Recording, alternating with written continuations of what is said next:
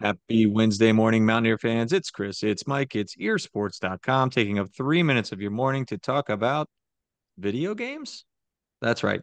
NCAA College Football 2025 is coming out this summer. They just released another trailer for it and the cover art, which brought up a couple questions from our members, including from Rebels 52, asking about how do you think WVU will fare in the player rankings? Let's expound on that and start with who do you think are going to be a couple of the highest rated players on this team to start there, Mike?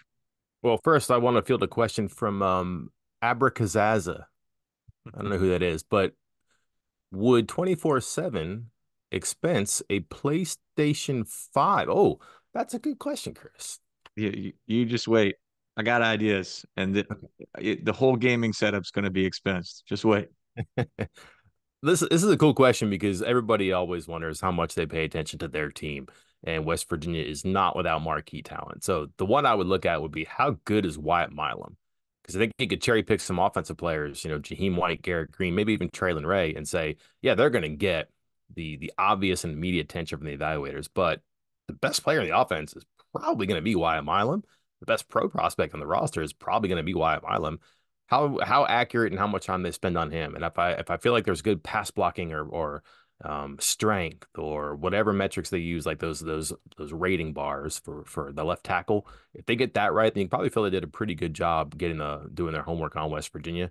And then from there, I want to see like what they have for break tackle for CJ Donaldson, for acceleration for Jaheim White, and then just how do they evaluate the defensive backfield, because I might be learning a thing or two from the player ratings about Garnett Hollis or Jaheim Joseph or Aiden Garnes or TJ Crandall, just those guys, because I don't know a whole lot about them right now. But if they did a lot of work on Wyatt Milam or they got the specs right and some of the offensive players that we know, then I can probably trust and maybe even learn a little bit more about what they say about those defensive backs.